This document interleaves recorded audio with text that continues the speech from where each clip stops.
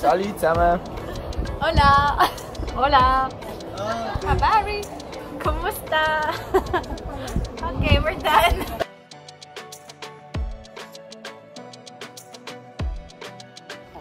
Hallo Venus, kan je dich echt voorstellen? So I worked as a primary care physician in the Philippines with an experience in clinical research on tuberculosis. So currently I am enrolled at the University of Basel in the PhD in microbiology program and will be doing my research under the Swiss TPH Tuberculosis Research Unit.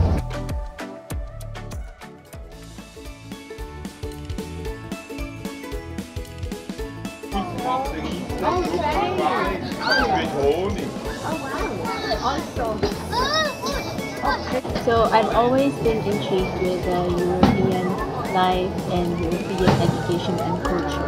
Ever since I finished college, I thought of studying here, but I went to medical school first, and then I decided to become a doctor instead of going to master's immediately. However, even during the time of my medical school, I would always go to the European higher education fairs to see what it would be like to be able to study in Europe.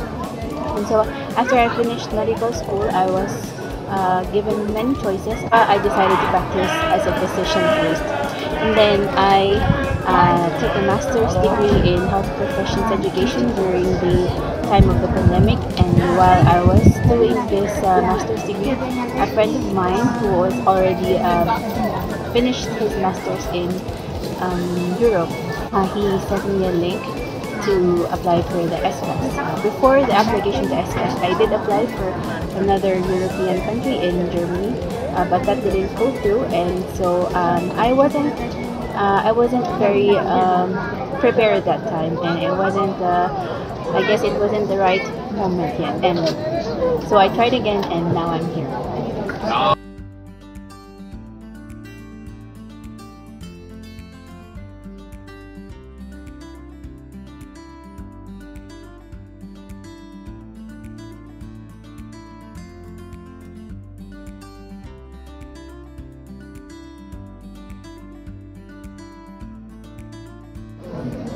Aside from the education that I will be getting at the University of Basel and the cutting-edge research training that I will benefit from at the Swiss Tropical and Public Health Institute, I am very excited to learn about the culture and the life here in Switzerland, especially here in Basel because it looks very beautiful, like a scene from a storybook. So when I got here, it felt very different. The weather, the houses, the way they act, and so from then I decided that it would be very useful if I understand how they think, how they feel, how they act, because that will also be helpful for me in my future profession.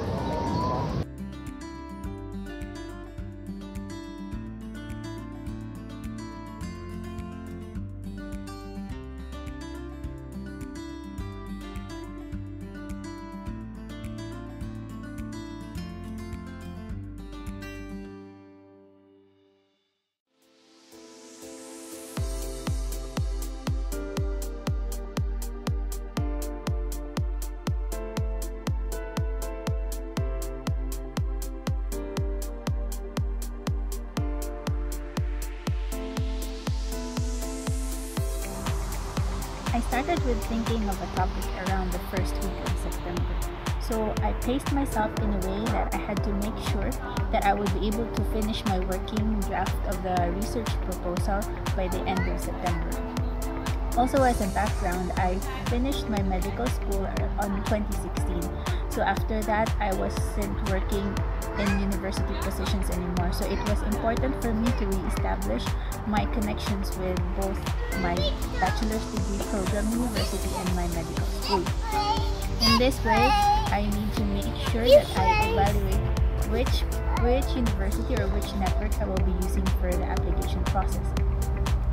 At the same time, I also had to contact possible individuals that will become my supervisors for my studies.